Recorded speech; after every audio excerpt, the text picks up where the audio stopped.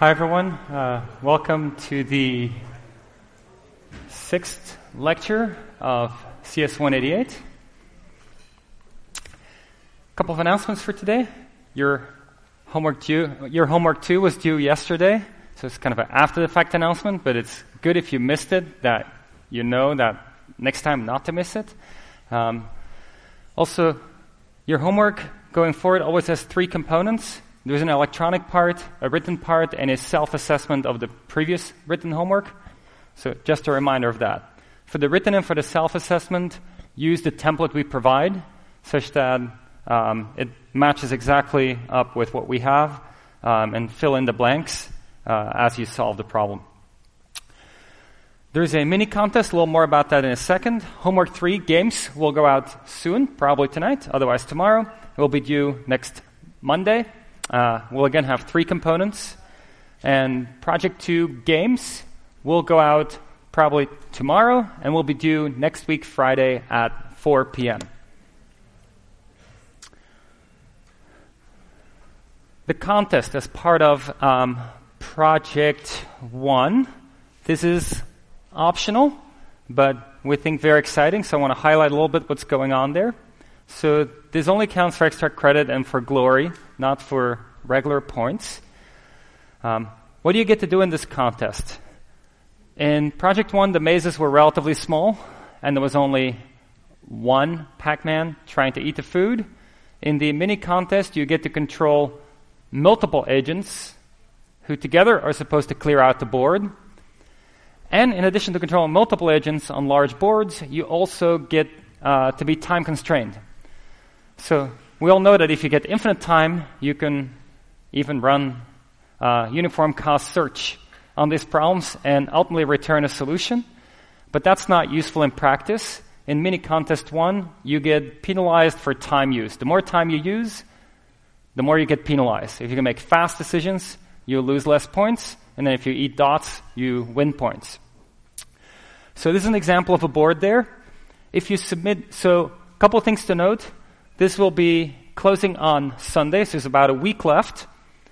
You get 0.5 points of extra credit on Project 1 per staff bot beaten. There's 2 staff bots, coincidentally named Staff Bot 3 and Staff Bot 2.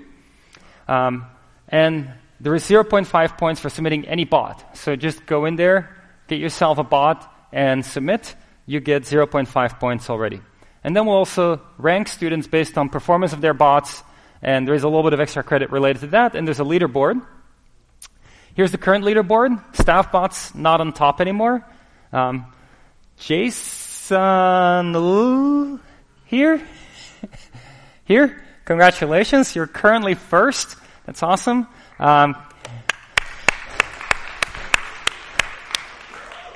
Yunshan here. Yunshan. Anybody just want to claim it? Don't do that. White guy claiming Yunshan. You can choose the name of your team freely. It doesn't have to be your own name. You can do it in teams of 2, just like for the project itself. And when you submit, your agent will appear on the leaderboard.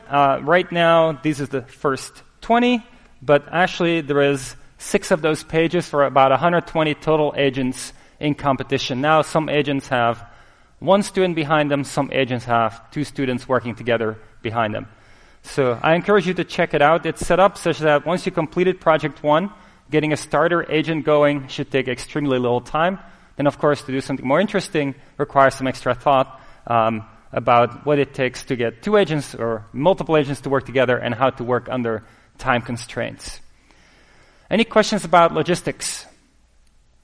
Yes?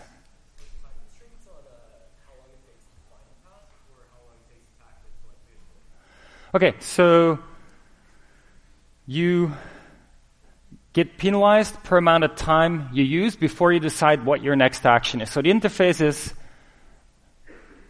the environment waits for the next action to be given, and the agent is computing, finally gives the next action. Then the environment says, how much time did you take? Based on that, points get subtracted, and then executes the action. And thanks to the action, you might get new points. And this process repeats. If you have a shorter path, you might collect more points than if you use the longer path. But if you take a very long time thinking to get a short path, you might still do worse than somebody who has an agent who chooses a longer path but can find it quickly.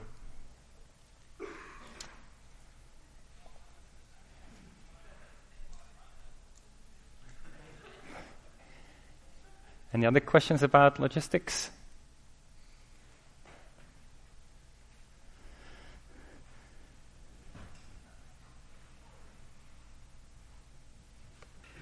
Okay, let's start with the technical content of this lecture, adversarial search. This is about game playing in many ways. So let's take a look at game playing state of the art. Checkers, one of the first games for which there were good AI players. In the 50s, there was a computer player, decent.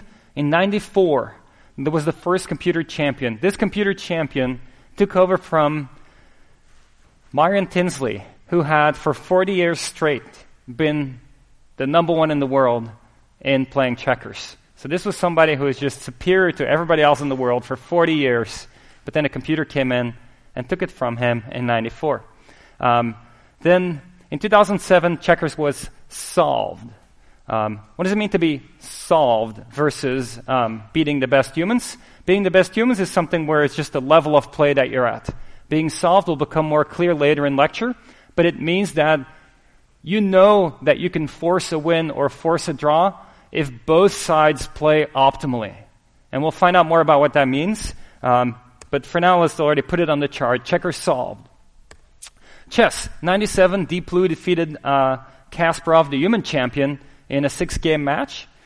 Deep Blue was able to examine 200 positions per second at that time with computers from 20 years ago.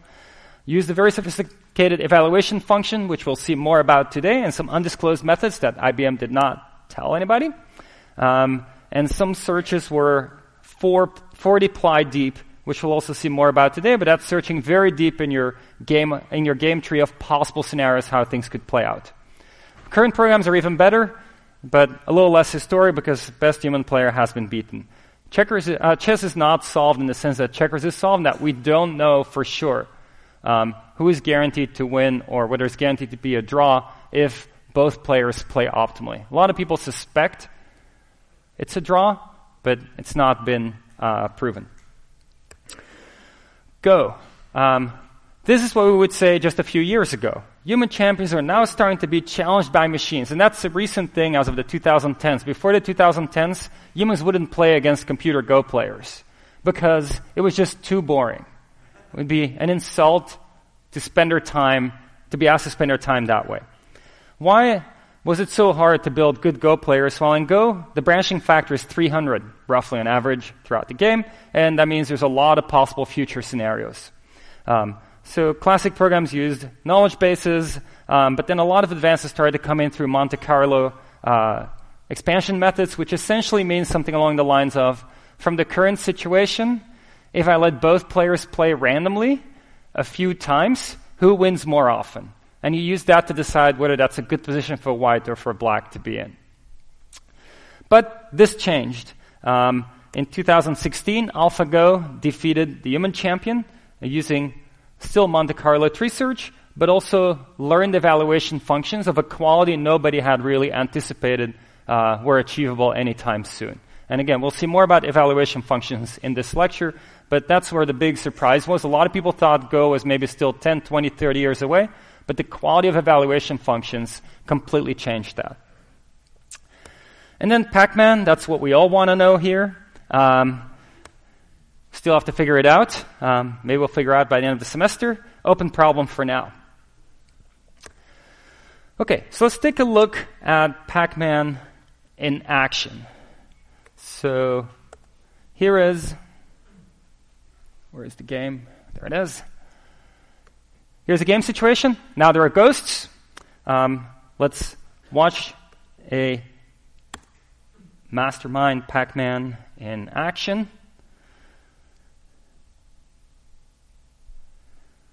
In the terminal window, you see a bunch of computation happening, which we'll understand more about later. For now, the thing to pay attention to is that indeed it is somehow avoiding the ghosts, eating food pellets, and periodically eating one of the power pellets. And when it eats power pellets, it can eat ghosts and get extra score for eating the ghosts at that time.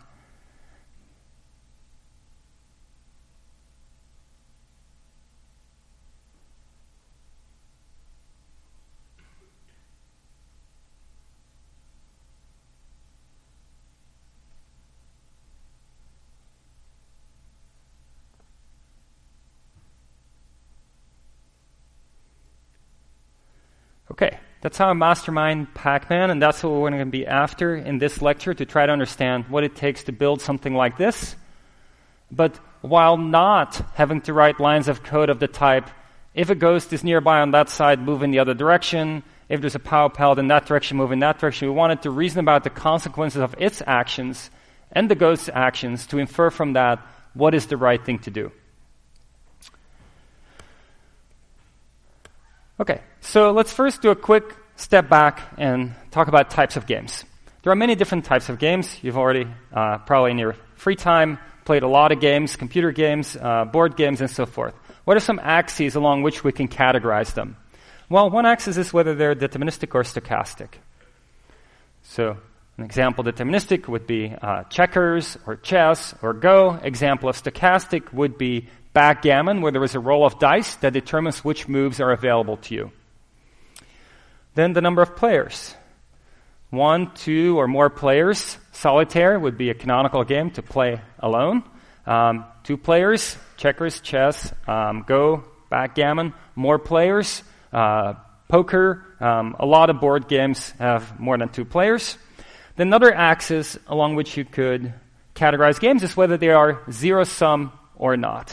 We'll see a little more on that very soon, but the general notion here is, are you all playing against each other, or is there some notion that you're not all playing against each other? And then there's a question of perfect information or not. Do you know everything about the current state of the game when you decide on your action, or do you not know everything? An example of knowing everything would be chess, checkers, Go. You see the board, and that's all there is to it. An example of not knowing everything would be poker. You don't know the cards of the other players, so that's an imperfect information game, where you have to think about possible scenarios. What cards might they be holding as a function of what cards they're holding? What might I want to do, and so forth. What we want in this setting, any one of those settings, is somehow an approach that allows us to calculate a strategy, a policy that tells us what to do in a current situation and then again in future situations. So this is going to be a little different, the result of this, than what we get in regular planning. In regular planning, we just generate a sequence of actions and we can just execute. But here, because there's an opponent that we don't control very often, we need to find a strategy which prescribes what to do as a function of the situation we are currently in or going to be in. We'll focus on deterministic games for now. We'll see stochastic games next lecture. Now, the same thing we've done with search and with CSPs is that we want to find a unified interface for all these real-world problems, such that once we have the unified interface, we can then have one implementation of an algorithm that applies to any of the real-world problems that's cast into this interface. So here's one way to formalize the interface for games. There's a set of states and a start state as 0. There is a set of players, which often take turns. Definitely in what we consider they take turns. Then there is a set of actions. This can depend on which player you are, what actions are available to you. There is a transition function, which is a lot like a successor function in regular search. State in action to next state. There's a terminal test. Is the game over or not in the current situation? And then there are terminal utilities. This is maybe the newest type of thing, but what we're going to do is every outcome of a game will be scored. Simple games might have just 3 types of outcomes: win, draw, or lose. But more complicated games might have a wider range of outcomes. For example, in poker, the amount of money you make might be the utility assigned to an outcome, and then it could be a range of values rather than just win, lose, or draw. Solution to something put into this interface is a policy. And a policy is something that tells you for every possible situation you could be in, what action you should be taking. Okay, what's this zero-sum thing that we're going to be focusing on in this lecture? in zero-sum games, agents have opposite utilities. They have to fight over one resource or set of resources that's available, and if one agent gets it, the other one doesn't get it. And so the more the other one gets, the less you get. This allows us to think of utilities as not separate utilities for each agent, for each situation, but we just need one number. We have the utility for agent 1, and then agent 2, we know has the opposite utility, the negative of the utility of agent 1. So this models situations where it's pure competition. It's one agent against the other. There are other types of games, and we'll see some of them in the future, where agents have independent utilities. And sometimes this opens up more opportunities. This opens up opportunities for win-win outcomes, where you say, I might not care so much about the orange ones, I don't care about the green ones, but the other way around, you do care, and so here, blue agent collects all the green ones, red agent collects all the orange ones, and in the process, they're helping each other, making it easier to collect the ones they're looking for. Many real-world scenarios, in some sense, are of this type, but often the essence can still be simplified in many situations to zero-sum games, and those are the ones we're studying today. Okay, so to solve zero-sum games, we'll use a set of approaches called adversarial search. It's something where you as an agent have to think about, as a function of what you do, what will the other agent do who's working against you, what opportunities will you then see after that, what will they see after that, and keep thinking about what if, and so forth, through, ideally, the end of the game. So let's first look at something we're already familiar with, which is a single agent game tree. A lot like search, but we'll formalize it as a game tree, and then from there we'll generalize to multiple agents, 2 agents for today.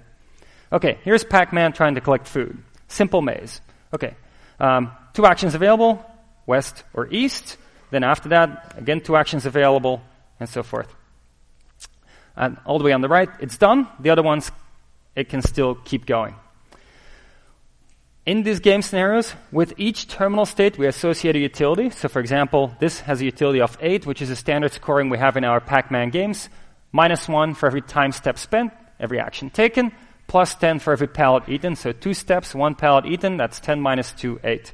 And maybe the numbers for the other ones end up being something like 2, 0, 2, 6, 4, 6, and so forth. If you're a single agent, you control where you go in this tree. So things are actually relatively easy. You would say, okay, let me look at the tree. What do I see here? Well, 8 is the highest, so I should do this, and that solves the game. But let's formalize this a little bit more. So each state in the game has a value associated with it, which is the best achievable outcome from that state. So, for example, for this state over here, that's very easy. It's a terminal state. The best achievable outcome, well, there's only one outcome from that state, is that you terminate the game and you get 8. So the value of this state is 8. How about a state like this one? What would be the value of that state? Well, it's the best you can achieve starting from that state. And it looks like, from looking at this tree, that you can end up with a 4, with a 4, with a 6, or with an 8. 8 is the best achievable, and so the value here would also be 8. How about the value of this state over here? Well, it looks like there's opportunities for a 2, a 0, a 2, a 6. 6 is the highest, so the value would be 6. How about this one at the top here? Well, you can either go to the left or to the right. Either you end up with a value of 6 or with a value of 8. 8 is better. You control that, so 8 would be the value of your state over here. And so the way we did this is that for non-terminal states, we looked at the children and took the max of the values of the children, because we control where we go, and that's the value of that non-terminal state.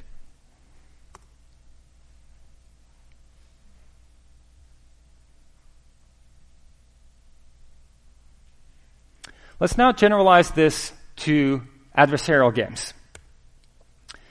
So here we have Pac-Man and Ghost. They're working against each other. Pac-Man tries to maximize score. The Ghost wants to minimize score by eating Pac-Man. So let's see what happens. First, Pac-Man gets to take an action. So we're assuming alternating moves here. Could be going left or right. Then after that, the Ghost gets to take an action. Then after that, things keep repeating. And then at some point, for each sequence of alternating actions. At some point, the game might end, and then with the end of that game, some utility is associated. If Pac-Man survives and has eaten all the food pellets, it'd probably be a high score. If Pac-Man doesn't survive, it'd be a very low score. So let's zone in on a smaller version of this to annotate this with some concepts. Let's assume that the game is over after each player has made a move. This is not how the real game works, but just to get it on a slide, this is a very short game. 1 move for Pac-Man, 1 move for the ghost. And here are the scores we have associated with that. There's a -8, a -5, a -10, a +8. You might say, well, I'd love the +8. That sounds pretty good to me. And you might say, well, okay, I should try to get here. But that's not how it works in this kind of game. Because actually, the ghost controls this node. And if you were to end up in this node, ghost would prefer to have the lowest possible outcome. So ghost would say, I'm going to do this, and it's going to end up with -10. So actually, the value of this node over here is -10. The +8 is just there. It might be tempting you. You might want to try to get it, but you're just not going to get it. The ghost is not going to give it to you. So this value here is -10. Similarly, on the other side, there's a -8, -5. Ghost, working against you, will decide it's going to be -8, so the value over here is -8. Going 1 level up, again, from bottom to top. Now, what's the value of this node over here? Well, it's the maximum of the values of the leaves, not the leaves, but nodes below it. What's below it? An option to get -8 and an option to get -10. -8 is better, so the value here is -8. Pac-Man will choose this move, after which the ghost will choose this move, and that's how the game will play out if both players are playing optimally. Formalizing this a little bit, terminal states we have known values. V of s is whatever we annotated it with when the slide was not written on yet. Then states under opponent's control, we have a minimization happening of the utility. And states under our own control, if we're the maximizer agent, we have a maximization happening. And again, keep in mind, there is a +8 here, but we're not going to get that. What we're actually going to get is this outcome over here. Okay, let's look at a very simple board game, tic-tac-toe. Has anyone not played tic-tac-toe before? Okay, so everybody knows tic-tac-toe, you need to get 3 in a row. It starts with an empty board. You can choose any of the 9 squares to put your mark in. Then the other player goes, and this process repeats until either one player has 3 in a row, or the board is full, and then the game is over with a draw. What is the value of this node over here? Well, you have to think about this. You have to think about, well, I mean, there is a +1 at the bottom somewhere. There's many +1s for various outcomes. There's various zeros and various -1s. But what can you get to when you're playing against an opponent who's really playing cleverly against you? Well, one thing we definitely know is that either the value here is going to be -1 or 0 or +1. It's not going to be anything else. Because the values are obtained by just taking maxes and mins of values that are living at the leaf nodes, and by taking maxes and mins of -1, 0, and +1, you never end up with anything else than those 3. But which one it is? Well, for that you have to work through the game tree. You figure out the entire tree. You work through the process that we just did on the previous slide here, taking maxes and mins at each respective node till you're all the way at the top. And it turns out that if you work through this carefully, you find out that the value is 0. Which means that if you're 2 smart people who are going to play this game, you know ahead of time it's going to be a draw. And that's actually what it means when I referred to at the very beginning of this lecture for a game to be solved. The game of tic-tac-toe is solved because we know that if both players play optimally, the value of the top node is 0. Same thing is true for checkers. People have worked through it with more efficient algorithms than just drawing out the whole game tree, but have worked through it in efficient ways to conclude that for checkers it's also 0, I believe, but I'm not 100% sure whether it's 0 or 1. So that's what it means to be solved. Okay, so now let's design an algorithm that is more kind of computer executable than us looking at trees. Yes? Back to the last slide for a second. Okay. Game contains the possibility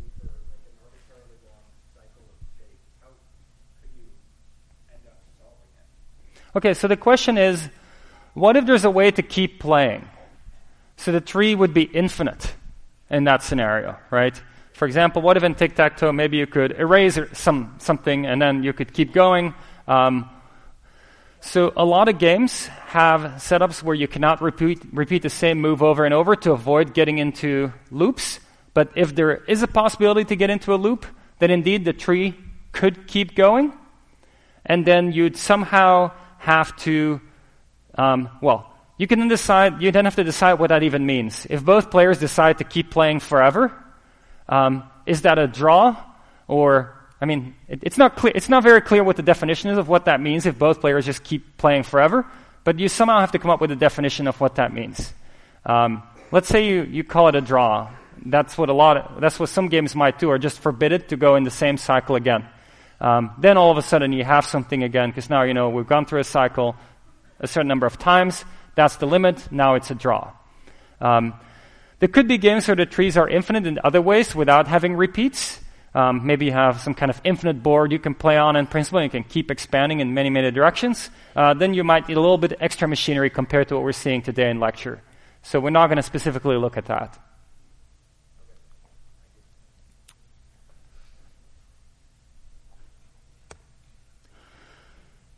Okay, so let's formalize this. We've been looking at deterministic zero-sum games. Examples are tic-tac-toe, chess, checkers. One player maximizes the utility at the leaf nodes, the other one minimizes it. In Minimax search, we have a state space search tree.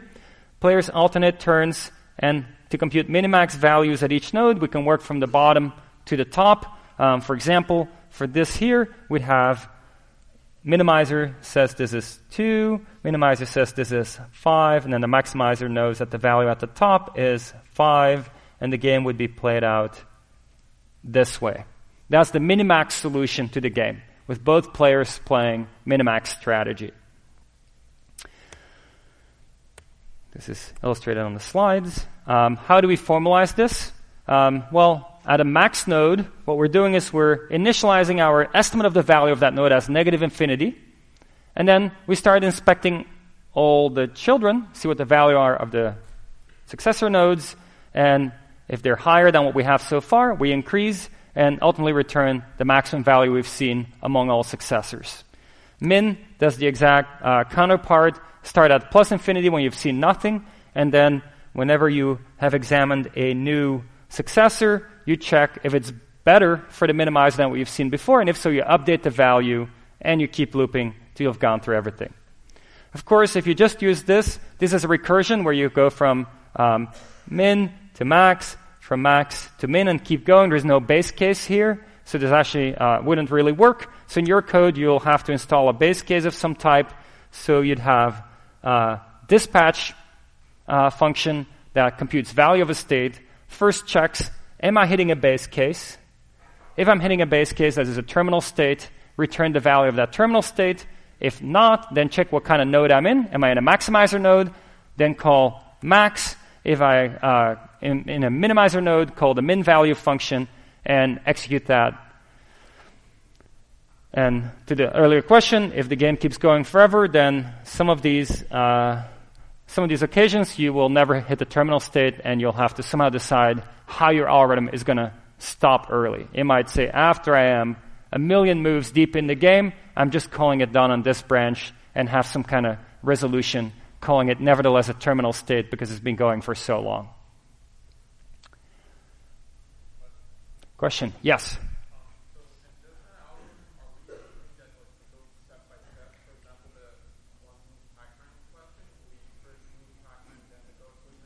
Mm-hmm.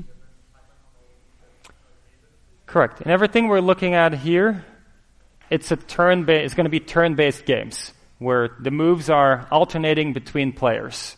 There are other types of games where players take decisions simultaneously. We're not going to look at those in the current 2 lectures.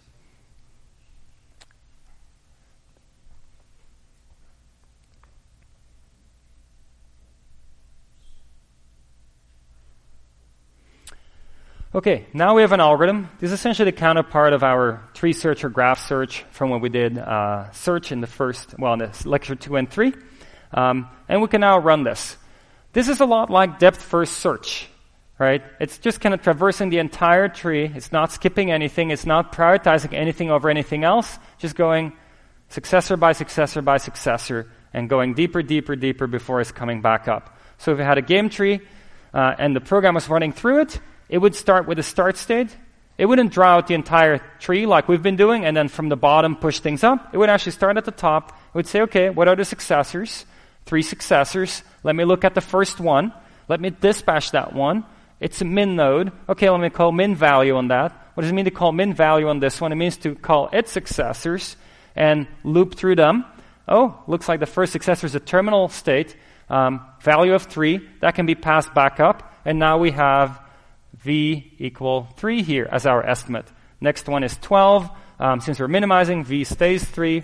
Next one is 8. V stays 3. At this point, we're done. We've seen all successors. And we can pass this back up. And our estimate at the top here is now 3. But it might still change because we've only seen one of the successor nodes, not all of them yet. Now the depth first search goes down the next branch. It's a minimizer node again. Look at its successors. Terminal state. This now says, the value here is 2, but it might still change as we see other successors. 4 is not going to change that. 6 is not going to change that. So it's 2. We pass this back up. The maximizer says, I had 3 so far. This new option is 2. That's worse, so I'm sticking with 3. Going to the next successor, again, minimizer. Here, the value would be 14 right now. Then the minimizer looks at the next successor, 5, so updates to 5. Then sees 2, updates to 2. 2 over here, that gets passed back up. Maximizer says, 2 is worse than 3. 3 is the best I've seen. I've seen all my successors. 3 it is. And I will take the corresponding action, which is going this way. After which, the minimizer would take the corresponding action, which is going this way, and the game would end up over here. So that's a kind of procedural execution of how the Minimax search would work. Any questions about this?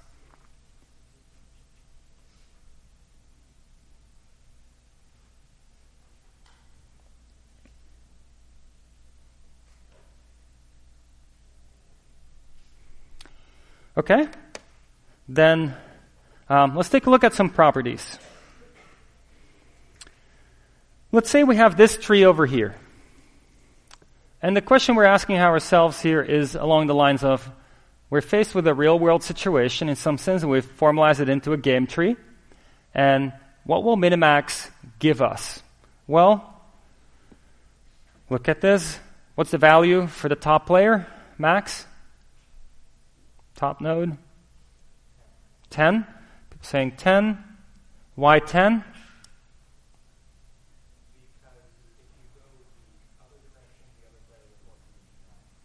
So the answer is, looks very tempting here to go for the 100 maybe, but there's a 9 there, and the minimizer would force the 9, so the value here would be 9. On the other side, it's 10, so the value of the game is 10. Okay, so we have a value of the game, that's 10. So that's when you play against a perfect player like a mastermind player. You would always assume that they get it really, really, really right. But what if you play against a player like this one? Maybe you are willing to take your chances. Maybe you don't think playing tic-tac-toe is a waste of your time. You can actually win a few games. Even though the value of the game, in principle for tic-tac-toe, is 0, against this player, it might be +1 for you, because they might make mistakes. And so when you play against a player that might make mistakes, maybe you want to go this way, because maybe they would go there, and if they don't, 9 is not that much worse than 10, but if they do make a mistake, 100 is so much better than 10, and so if just periodically they were to make a mistake, it's worth it going that way. So now we're doing some probabilistic calculation, really. It's like, what's the chances that they might make a mistake? And based on that, maybe we go that way if the chances are high enough. And the payoff is high enough for when they make a mistake. That's a different kind of way of looking at modeling the world. It's modeling the opponent not as a optimal mastermind playing against you, but as somebody who might do some things stochastically. We're not going to look at the details of how that works in this lecture. That's for next lecture. But let's look at some of the kind of consequences of the differences of how you look at the world will affect what you do. So here we'll look at Well, some apologies for the situation we're putting Pac-Man into here. Pretty grim situation. No dots nearby, just ghosts. What's our scoring system? Plus 10 for eating a dot, -1 for each action you take. Okay. So what do you think Pac-Man should do in this scenario? Some people are pointing to the right. What does that mean? There is like a ghost right there. Why would you go to the right? Dive bomb the ghost. Well, it turns out to give you a higher score. Like, if you can manage to be eaten by the ghost in one step, you only lose 1 point due to time. If you get eaten after more steps, you lose more points. So you want to get eaten as quickly as possible in this case. That's the Minimax solution. Let's see what happens. So, Pac-Man playing Minimax. Boom. 1 step and game is over. But now, let's consider this again. And let's think back to the not-so-smart players and look at the ghosts. Maybe they're not that smart. You say they look a little like glary-eyed. They're not that smart, probably. Maybe I should take my chances. Well, what does it mean to take your chances? The red one is always going to come towards you. It only has one way to go. But the blue one could go up or down. So maybe half the time it'll come towards you, half the time it'll go away from you. If it goes away from you, then you're lucky because the ghosts keep running the direction they're going whenever there's no intersection. And it'll keep going away from you. You'll be able to eat all the dots and win the game. Of course, you're taking the risk that you live longer. If it does come towards you, then you could have just dive-bombed the red ghost.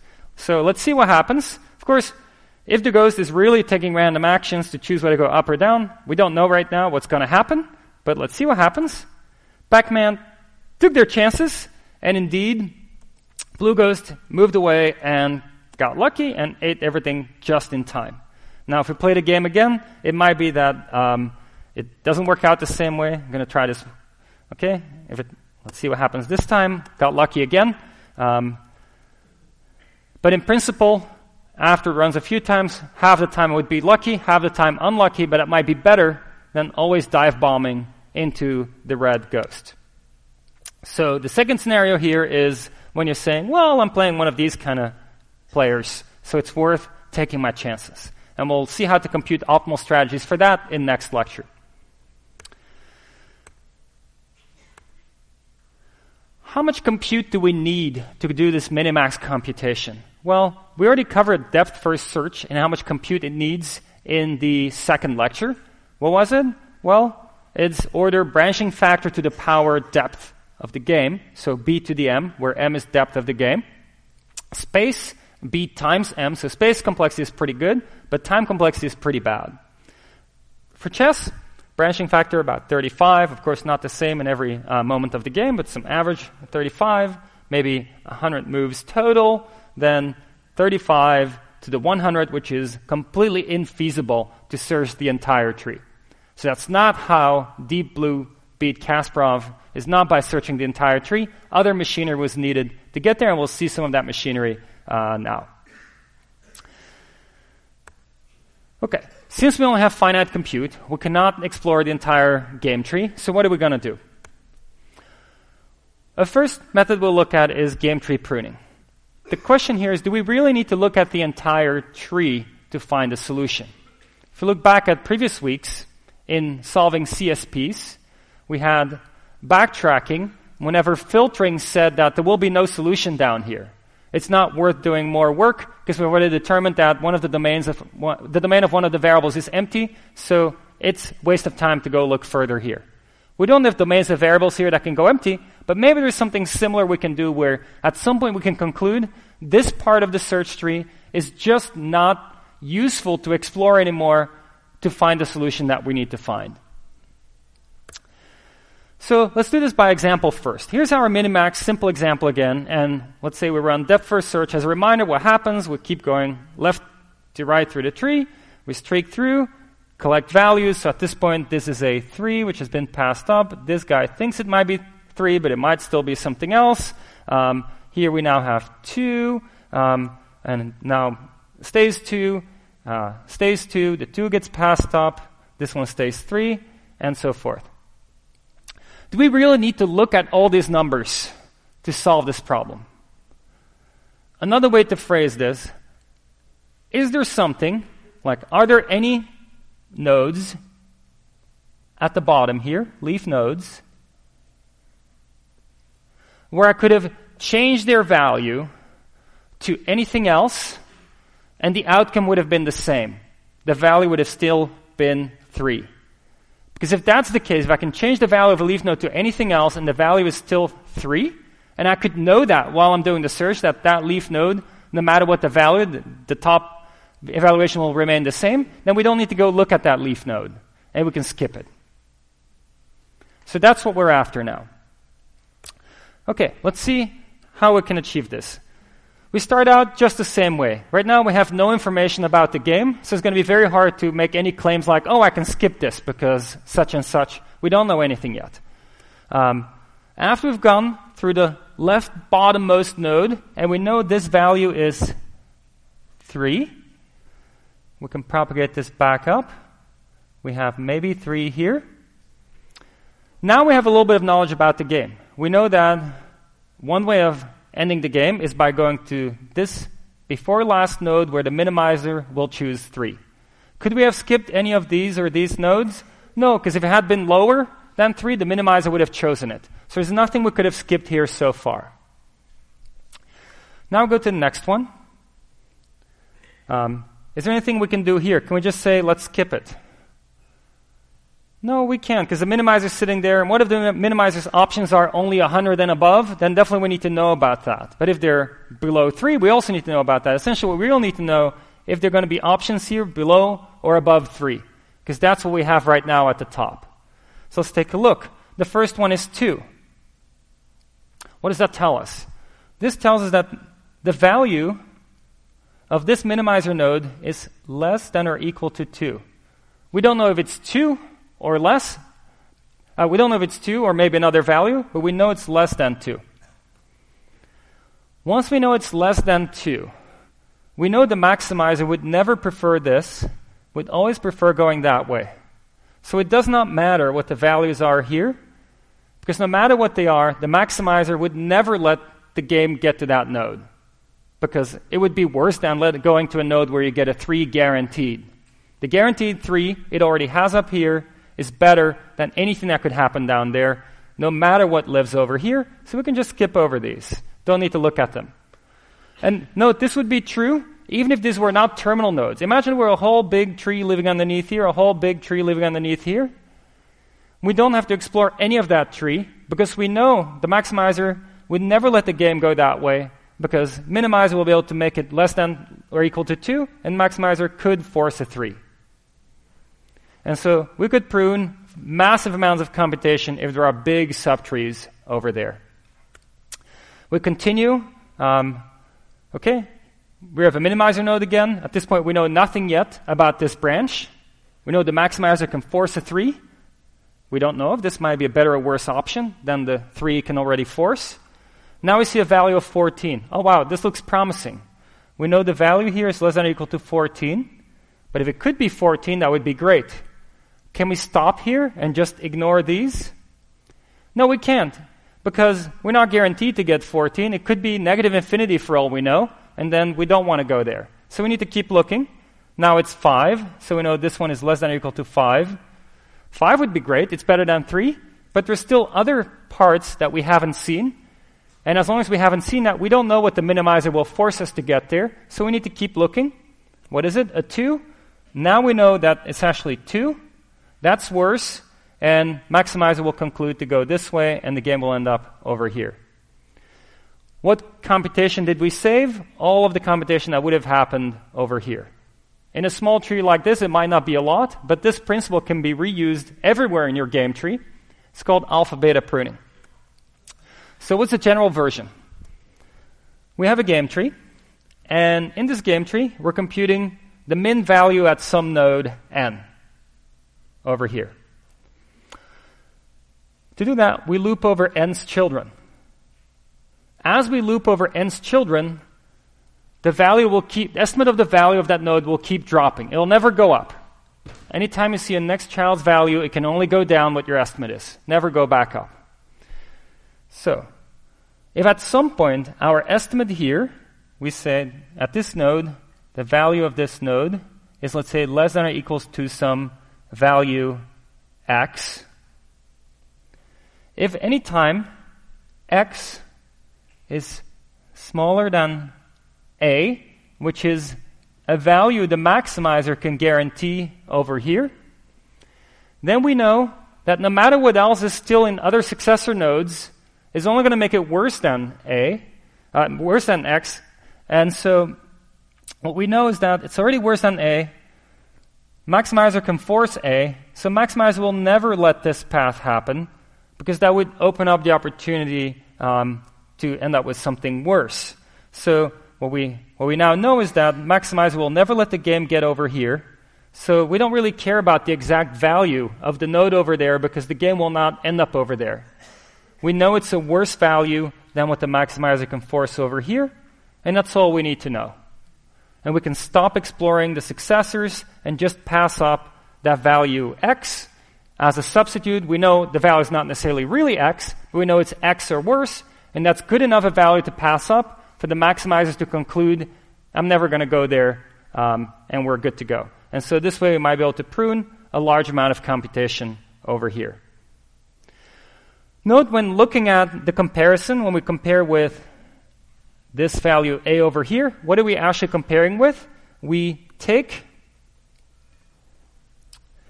a path from the node that we're currently exploring all the way to the root of the tree, and anywhere along the path to the root, we look at maximizer nodes. There's a maximizer node here, there's one here, maybe one here, and for each of the maximizer nodes, we see what have they already been able to guarantee themselves.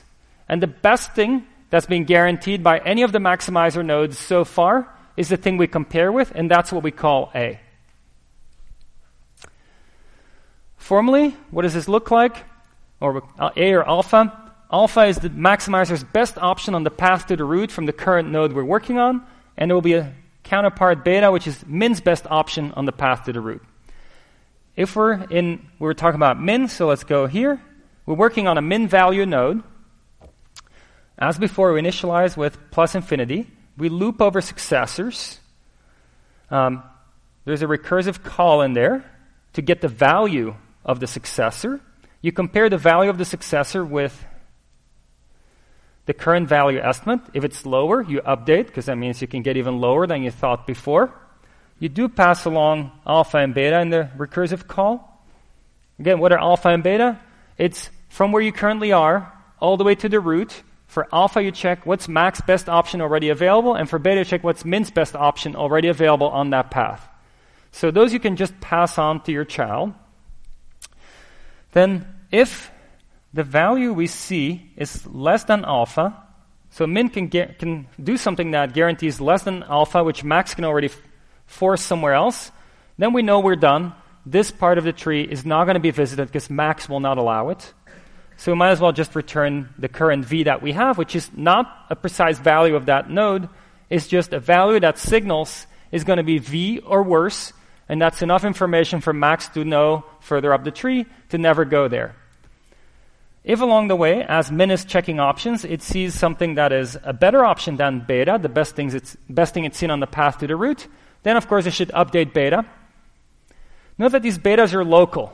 If it updates beta here, and going back into this drawing, if this min node has a beta that goes down by seeing something, that does not get passed back up.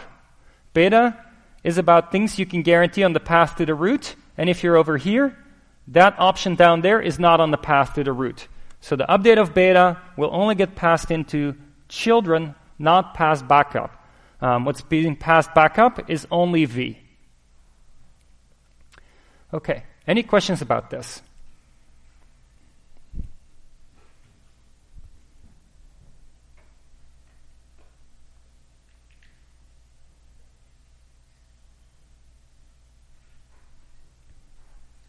There. Isn't the calculation of the value of the node required to traverse the tree?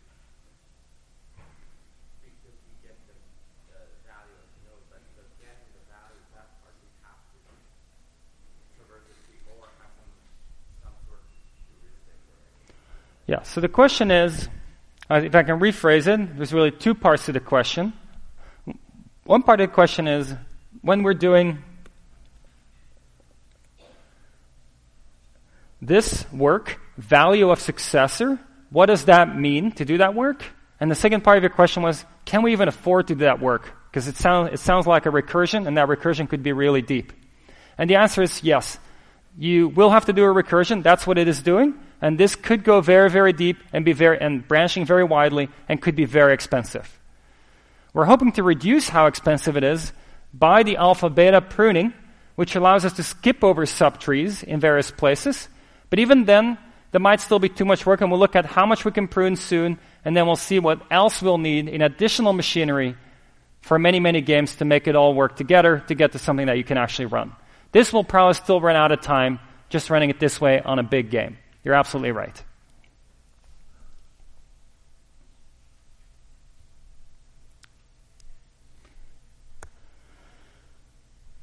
What are the properties of alpha-beta pruning?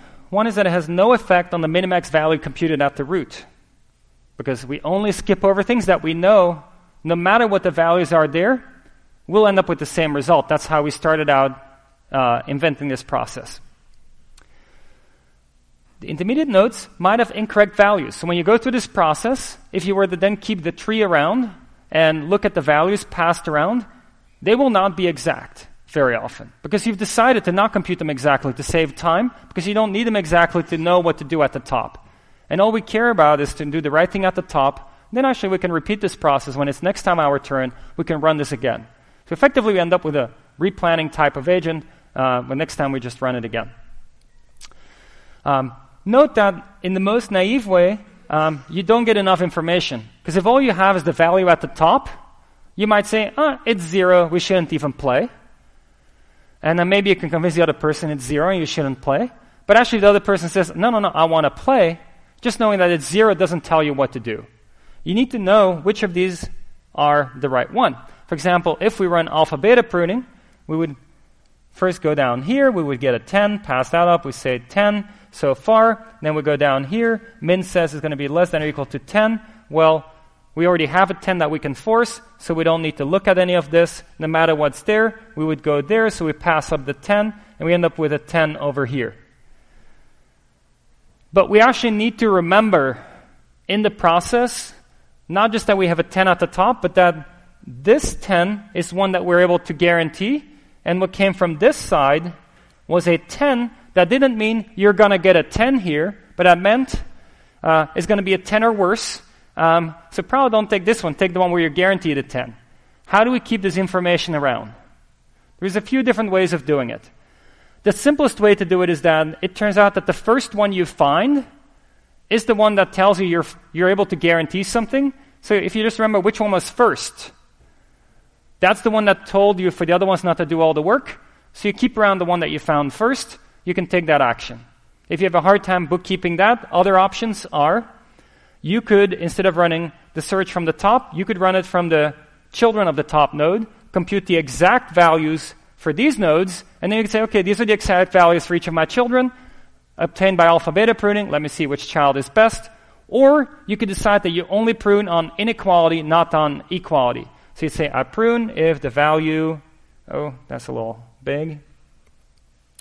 I'll prune on strict inequality, strict smaller than or than rather than allowing for equality. So there's 3 different ways you can do this. Keep track of which one was first, because that one you guaranteed it, whereas the other ones you skipped computation and just said, might be this or worse. Run it on the children, or prune on only strict inequalities. Okay, good child ordering improves effectiveness of pruning. What does this mean? Well, when do you get to prune? When the other player already has a good guarantee somewhere else. What does it mean to have a good guarantee? That means that the other player somehow looked at some good options already. So if somehow you're clever about exploring good options first, and then the bad options, then more often this pruning might be triggered. With a perfect ordering, you can show that the time complexity drops to order B to the m over 2.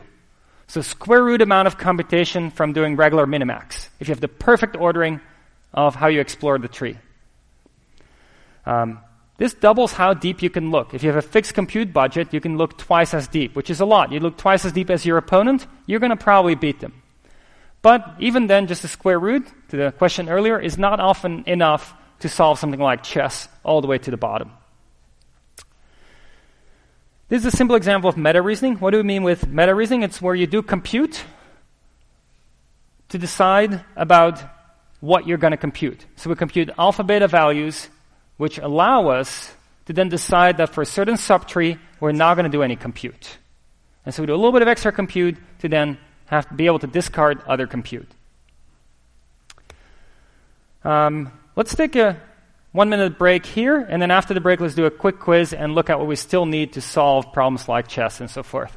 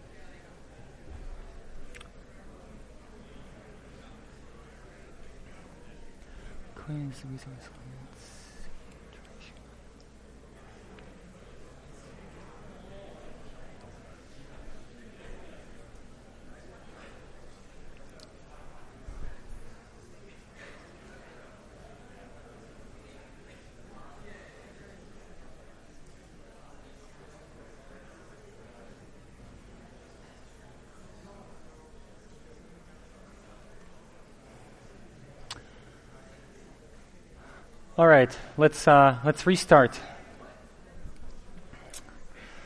Any questions about the first part of lecture? Question there. Sure.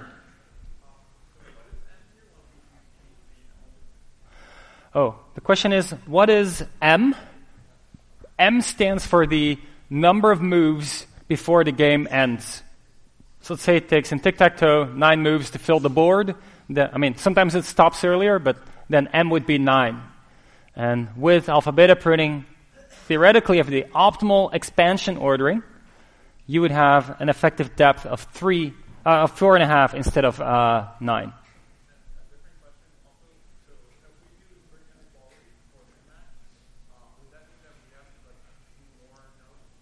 Correct. If you do strict inequality for pruning, you might lose a lot. Especially if a lot of nodes have similar values, then you would lose out on a lot of pruning.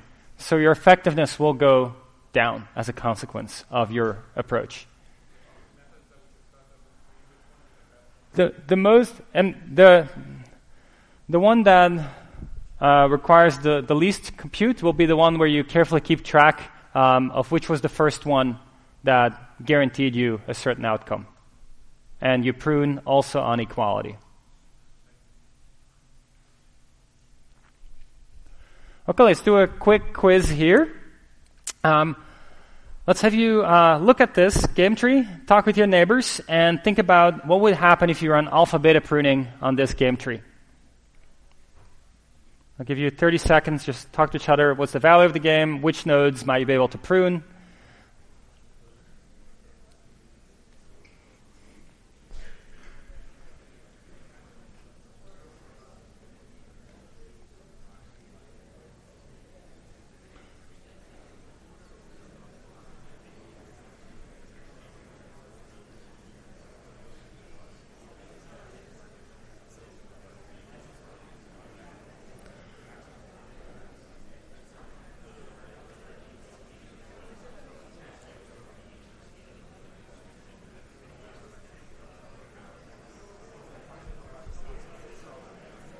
Okay, let's see. What is the value of this game?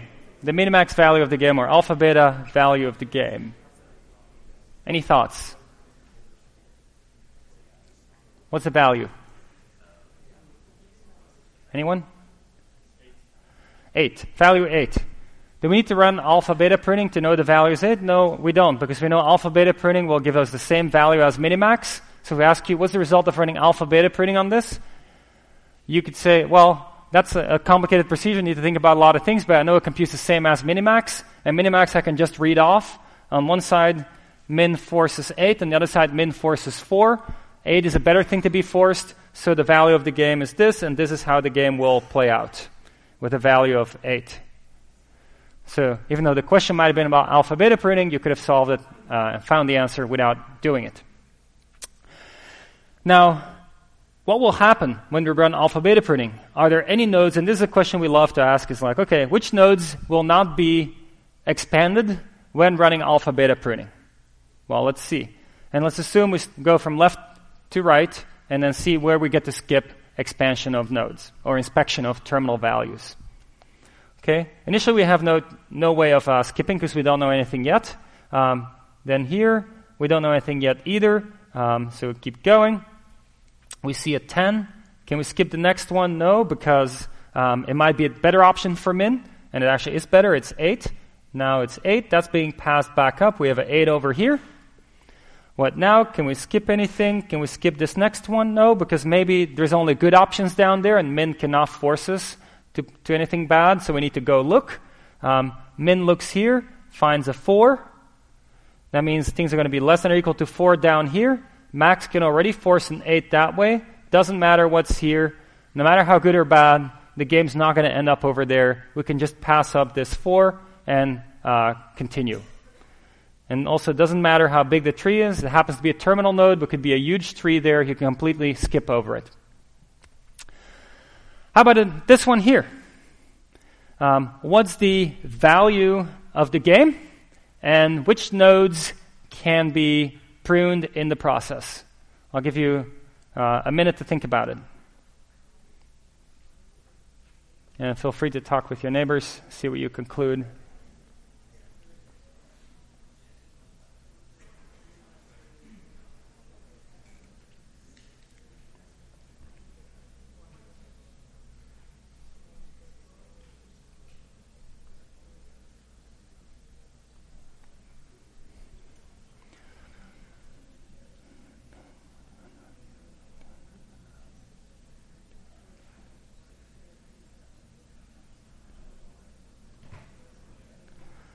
All right, what's the value of the game? What do we get from running Minimax or alpha-beta pruning? They'll give the same result. Anybody? 10? Okay. How do we get 10? Again, whether we run alpha-beta pruning or Minimax, it's going to be the same thing. We can just look at, this is going to be 10, this is going to be 100, this is going to be 2, this is going to be 20. That means min can force a 2 here, can only force a 10 over here. 10 is better, value of the game. But now we looked at everything. Question is, if we ran alpha-beta pruning, could we have skipped looking at some things? Okay, let's see. What nodes can be skipped? Well, any thoughts? Over there. Can you give the letter on the branch that you're referring to? I. So suggestions that we can skip I. Any other things? After looking at I, we might be able to skip L. So that would be something not just a terminal node, but a tree that's bigger than just a terminal node. Any other branches we can skip? G. G is over here, so we can skip going down that one. Any other ones? Okay, let's see if it's true. What happens? We go down this way. Can't skip anything and no information yet. We always have to first do the left bottommost one. We're always going to have to look at everything. That's just always going to be the case. If you work through it, you'll see this one has 10. Once we have this, we can pass it up. This means that min can get less than or equal to 10 over here. We go down here. Max is looking at some things. Max says, I also already see 100, so I'm going to do better than or equal to 100. But min can force less than or equal to 10 over here. Can force 10 on that side, so 100 is worse. No matter what's here, doesn't matter, we can prune it. G was correct. Doesn't need to be looked at. The 100 gets passed back up, and min concludes it's 10. and then the 10 gets passed back up, and now max knows they can get at least 10 over here. Now we can go down the other branch. Min has to look for things here. As long as you haven't seen anything, you can't really say I can skip the rest. So you have to go look here. Then here we're at a max. Max has to look around, hasn't seen anything yet, and min hasn't guaranteed anything above max, so there's nothing max could do here. So we have to look at this one is 1, then 2 is better, becomes 2, pass 2 back up. Now this node here can force something. It can force to be 2 or less. It specifically forced the 2 by going this way. Now look over here. Actually, we know that we can force 2. We look up to what max can force. Max on the path to the root can force 10. So that means max will never let the game over here. This can get cut off, and we pass up the 2, and we're done. So L was also correct. We chopped off L and G in our expansion and saved some time. Okay, that was alpha beta. In terms of intuition, probably one of the harder things to wrap your head around. But after you've seen a few more examples that you've done on your own, it'll probably start coming together pretty well. Now, even when we use alpha beta pruning, and we have maybe only square root of the number of nodes to be expanded, it's still often too much. We cannot go all the way to the bottom of the tree, so what do? We do depth-limited search. So we might say, instead of going to the bottom, we stop here, and we call these, in some sense, terminal nodes. They're not really terminal nodes. We say it's done after 2 moves, and associate values with those nodes, and then propagate that up. That means if these are the actual values of those nodes, that's great. Typically, we wouldn't know the actual values, because that's exactly what we're trying to find. And we'll have some approximations there, and we pass up the approximations, and we hope that these approximations are good enough. Remember, like A-star heuristics, we had an approximation of distance to the goal. Same thing here. We will have some approximation of value of that node and work with it instead of the real value to achieve something. In this case, solve for minimax with, evaluated against these numbers.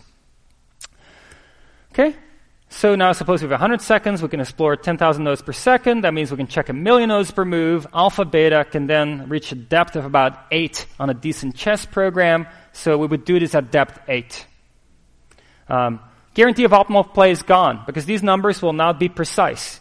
And once they're not precise and we use them to decide what to do, we're not solving the actual game, we're solving some approximation that we hope is going to be good enough. But so the deeper we can go, the better, because the later we have to bring in our approximation. And often in practice, if you don't know how much time you have left, you might run iterative deepening. You say, I'll go up to depth 2. And if I still have time left after I'm done, I run again up to depth 3. If I still have time left, I run up to depth 4. And just like we had when we try to combine the best of breadth first and depth first search through iterative deepening, and where the last search really takes all the time because it's the next level in the tree, which is much larger than anything you've seen before. Same thing here. So very quickly the shallow depths, and then you keep taking more and more time for the next one. But if at some time in that process your clock runs out, you have the solution from this previous search to tell you what to do. Okay, let's take a look at this in action. So demo 6. We run depth-limited minimax here, or alpha beta. It'll give the same result. Depth 2.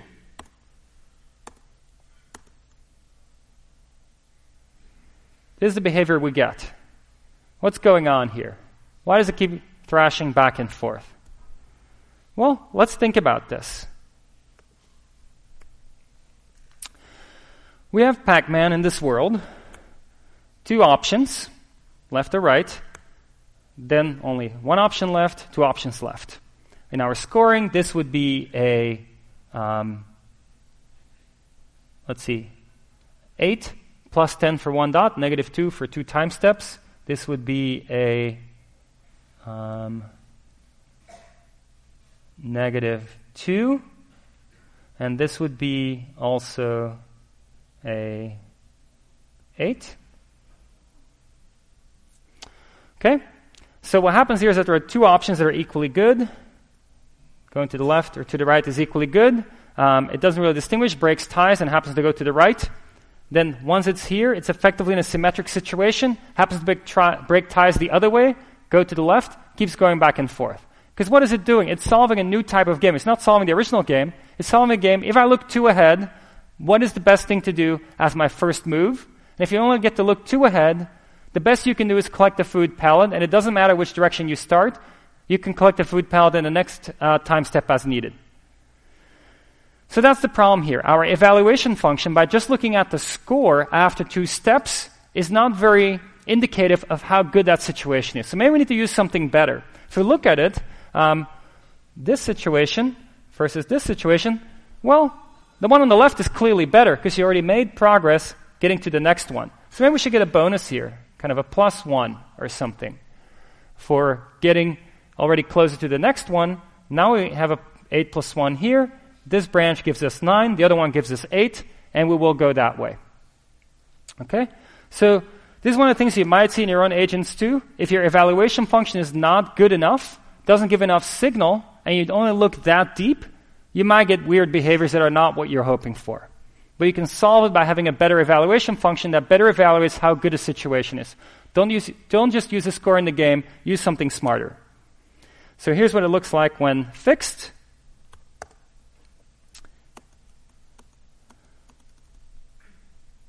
And it clears the board effectively. So what are these evaluation functions in practice? Imagine you're building one for the game of chess. We just heard that you can only go 8 deep. After 8 deep, usually the game's not over yet. How are you going to evaluate the board situation? Well, you might have heard things like a queen is worth a lot. Maybe a rook is worth something, a bishop is worth something. And maybe you take a weighted sum of the quality scores of each of the pieces that you have left minus some weighted sum of the quality score of the pieces the opponent has left. But maybe you also have something about quality of the mobility on the board and so forth. So you come up with some way of evaluating the quality of the situation, and however good you make this will drastically affect how well your agent plays the game. Because that is what it's going to use to evaluate what to do. Until you're very close to the end of the game, where you can search all the way till the end and use the actual outcome of the game. So a lot of thinking can go into this. Also, often machine learning can go into this to learn what are good or bad positions to be in.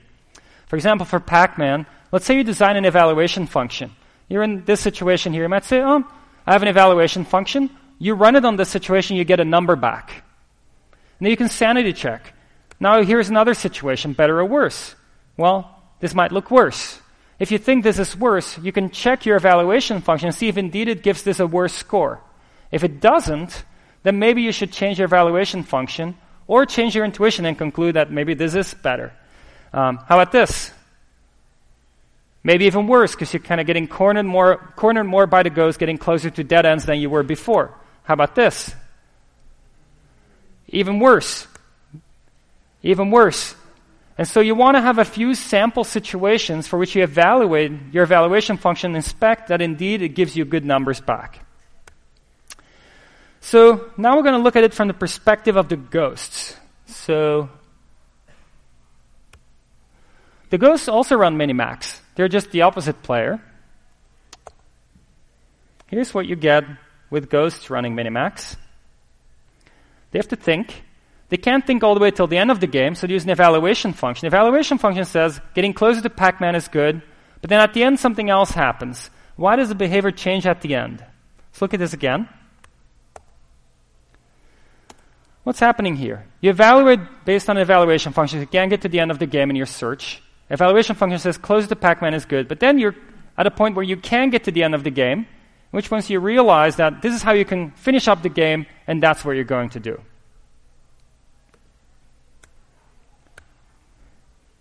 Here's a zoomed-in version. Even more difficult situation.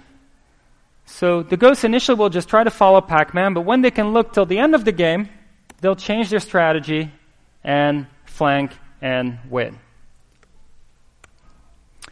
Depth matters. The deeper you can look by being fast at computing things, the better your evaluations will be. Your evaluation function will typically be better closer to the end of the game. There's a trade-off here. If you spend a lot of time on your evaluation function computationally, you'll have less time to run search. Just like in A star. If your heuristic function is very expensive, then you don't have as much time to run the search. What does limited depth do to you?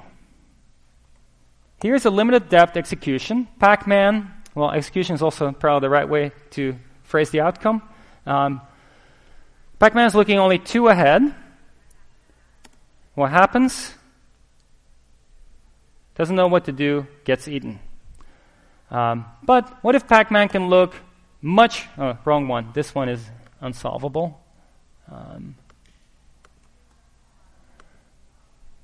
What if you look much further ahead? What if you can look 10 steps ahead? What can you do? You can actually anticipate that once blue chooses which way to go, they'll keep going that way. So if you can just hold off, rather than running away from the red ghost, run towards it to hold off and gain time to see where blue is headed and then choose where you go, you can actually win this game. And so this is an example of looking further ahead, giving you the edge compared to an agent that doesn't look nearly as far ahead. One thing you might wonder, are there any synergies between what we've seen in terms of evaluation functions and alpha-beta pruning? We've looked at them as 2 orthogonal things. Evaluation function is a way to call a terminal node effectively, rather than keep searching. Alpha-beta is a way to skip parts of the tree. Well, the amount of pruning you get in alpha-beta depends on the expansion ordering.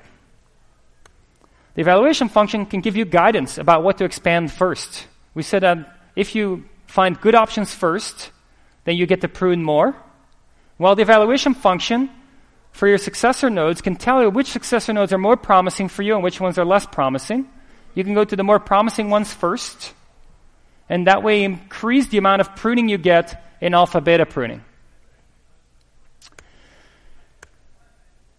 Another thing that's happening is the value of the min node will keep going down. Once a value of a min node is lower than a better option available to max on the path to the root, you can stop. Here's an alternative how to decide to stop. If you have an evaluation function that is a bound, you say, I evaluate this node, and I know that the value of this node is this much or less. And if the evaluation function is quick, you can quickly evaluate whether you get a certain value or less at a specific node. That is enough information to potentially already prune. So rather than going down your first child and hope find something that is promising that allows you to prune, your evaluation function, if it's a bound in the right direction, will also allow you to already prune.